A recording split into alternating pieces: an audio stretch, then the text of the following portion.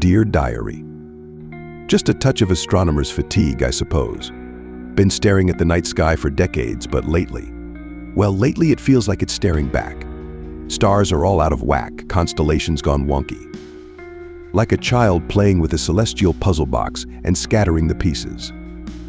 Picked up a dusty old astronomy tome the other day. Musty pages filled with forgotten lore. Maybe it holds a clue to what's going on up there. Back to the observatory tomorrow night. A good cup of coffee and a clear view might be all I need to untangle this celestial mess. Devon Cromwell. A curious development has transpired. During a late-night observation, I discerned an anomalous alignment of stars forming a symbol eerily reminiscent of an obscure glyph found within the pages of that peculiar tome I recently acquired. The resemblance is disquieting, a cosmic echo that whispers a forgotten lore. Tomorrow, I shall delve deeper into the arcane knowledge housed within the tome, hoping to find a thread that might unravel the enigmatic tapestry woven across the night sky. The pursuit of truth, even if it leads to the uncharted territories of the inexplicable, remains my unwavering objective. These cursed stars, they mock me from the inky blackness. Every night, a new nonsensical pattern, like some cosmic prankster is rearranging the furniture in the heavens. Last night, out there under the alien constellations, I swear I felt it. A presence, a gaze burning into me from the depths of space, like a million unseen eyes watching, judging. Probably just sleep deprivation messing with my head again. Speaking of my head, it feels like it's filled with wool. Been over those dusty books for days, nights blurring into one another. Found some fascinating stuff though, ancient stories about the stars, about things lurking out there in the darkness. Stuff that makes your skin crawl, but somehow strangely compelling. Sleep offers little solace, a battlefield between exhaustion and the burning compulsion to unravel the secrets whispered by the stars. Each dawn greets me with a hollow sense of accomplishment, a paradox that gnaws at the edges of my sanity. An unseen presence hangs heavy in the night air, a malevolent gaze that seems to pierce through the very fabric of reality. My thoughts, once a bastion of logic, now veer towards fantastical notions, propelled by a disorienting lightness of mind. Oddly enough, aches and pains that have plagued me for years have vanished, replaced by a disturbing sense of physical invigoration. While a part of me welcomes this change, a deeper voice whispers warnings of an unnatural transformation. The name Jarla Rongath continues to echo in the recesses of my mind.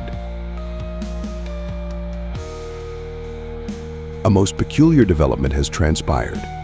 My reflection in the mirror reveals a visage surprisingly devoid of wrinkles, as if the cosmos itself has bestowed upon me a newfound vitality. However, a disquieting realization has taken root.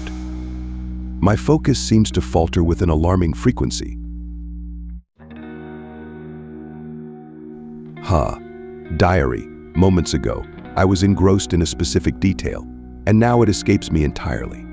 It's as though a veil of forgetfulness has descended upon my mind. The metamorphosis, both physical and mental, has become an undeniable truth, seamlessly integrated into the fabric of my being. It compels me to question the very essence of my identity. As I prepared for the day, my hand paused midair, hovering over a face devoid of the need for shaving. And a fleeting disorientation washed over me. Why perform such an odd ritual?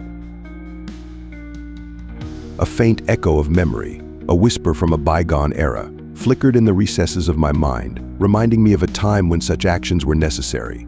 The dissonance is a constant companion, a stark reminder of the gulf between my present reality and the fading embers of a forgotten self. Still, gotta admit, the whole smooth face thing is kinda cute. My newfound change feels like it comes at a cost. A fuzzy feeling has begun to cloud my memories, a disquieting feeling of something to come.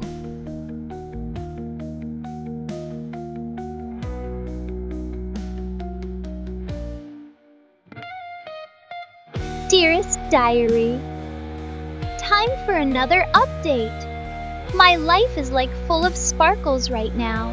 The universe must have totally noticed me and blessed me with, like, endless energy and motivation. I feel so good. Okay, so this morning, I was having my coffee and bam! I had this, like, cosmic deja vu. It felt like I'd been here before, even though my memory is playing hide and seek with me again. Wait a sec. What was I gonna mention again? Oh, right. Remember Gyarla Rangath? Apparently, she wants to, like, totally use these special keys to unlock a secret entrance to Earth. Sounds kinda sketchy, but also like the ultimate VIP pass to the coolest party ever, right? And me obsessing over those dusty old astronomy books? Well, totes over them. Gyarla Rangath totally schooled me on the real deal the cosmos is. Like, way more than boring charts and stuff. Speaking of the Queen Bee herself, she invited me to be her official cosmic ambassador to this super secret dimension. Can you believe it? We're gonna unlock the door and it's gonna be the most epic thing ever. Ugh! But there's one teeny tiny bummer. Gyarla says this old tome is, like, so last season.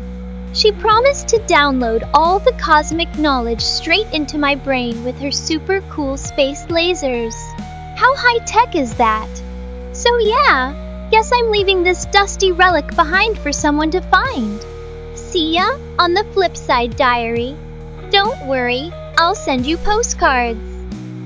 Love, always. Star Chaser Devon.